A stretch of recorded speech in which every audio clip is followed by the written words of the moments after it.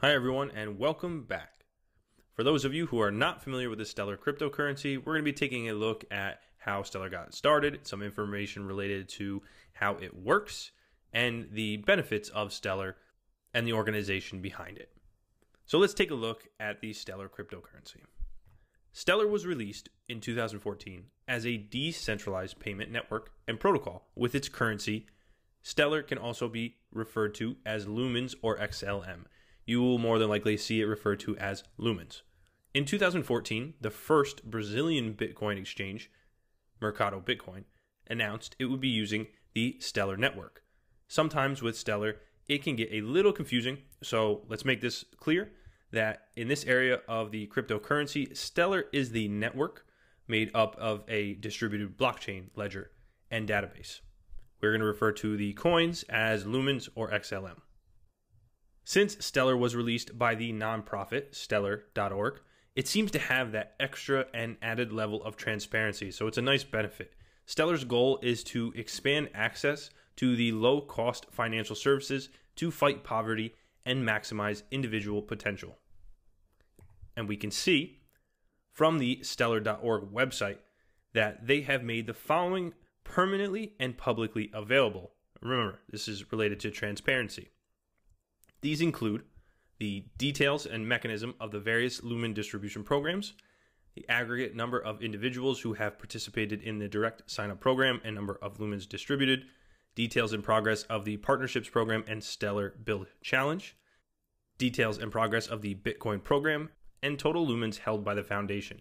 Now, this is just an awesome transparency list. When we're working with cryptocurrencies, decentralized applications, the more information that we have, either as developers or investors, or just someone looking to get into cryptocurrencies, this information can be very useful if you're trying to predict or build models that look at investments of these currencies. Just think about the uses of this information and publicly available details related to Lumens. So what are the key main points? Of course, we have to start and state that it's open source.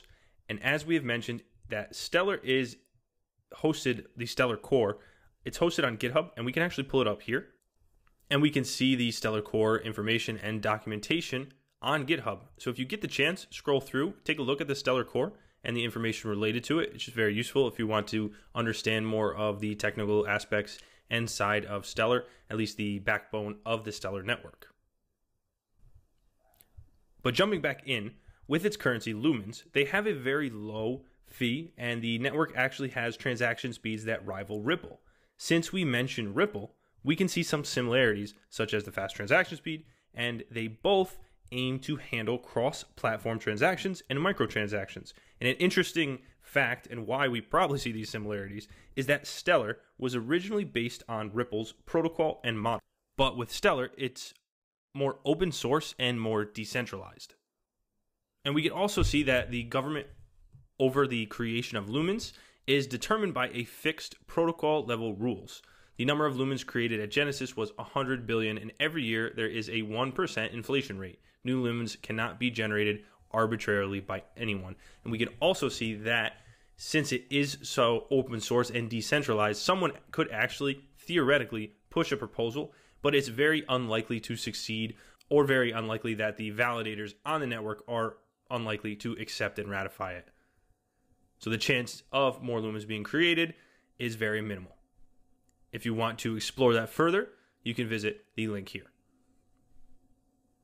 And we can take a quick look on how it works. This is put together by the Stellar.org. And if you get the chance, you can scroll through this further, but let's take a quick look at it because it provides some useful information for how Stellar works. So we can see this information, it's very practical. We can see that sending the transactions, remember it's aiming to handle those microtransactions. It's also targeting those financial services and sectors. We can scroll through and see that it is similar to other cryptocurrencies and decentralized applications and blockchain algorithms, that it's made up of a network of servers containing our data.